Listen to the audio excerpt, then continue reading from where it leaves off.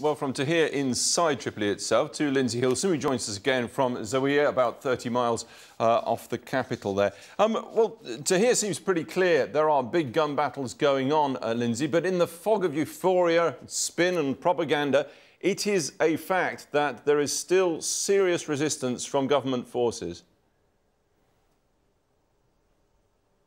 Oh, yes, there's no question of that. And it's interesting that when Colonel Gaddafi spoke, he sort of turned it around. He talked about liberating Tripoli from the rebels. The rebels, of course, talk about liberating Tripoli from Colonel Gaddafi.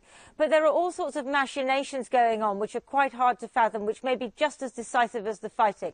In the last few days, we've heard persistent reports of prisoners, political prisoners, escaping. A lot of these prisoners are people who were arrested at the beginning of the revolution in February, from Abu Salim, which is a very famous prison, and from several others, including some, we are told, this afternoon. Now, those people, how did they escape? Did the prison guards let them out? We don't know yet.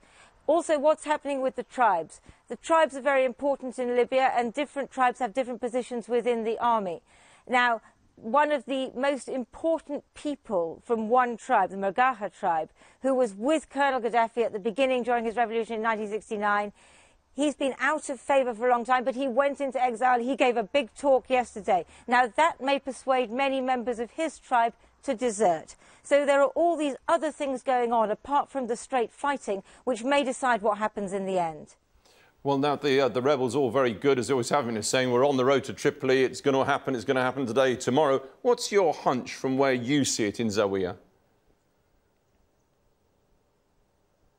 Oh, I wouldn't be so bold as to guess, but I would say that there is still a lot of fighting to go. And I would say that it is not something which can just easily happen overnight, unless Colonel Gaddafi changes his mind and wakes up tomorrow morning and says, you know, on second thoughts, I think I'll go off to Tunisia. At the moment, that doesn't seem very likely. Everything depends on the inner circle around him and what they do in the next few days. Do they stick with him? Do they fight it out? Or do they desert? Lindsey Hilsum there in Zawiya.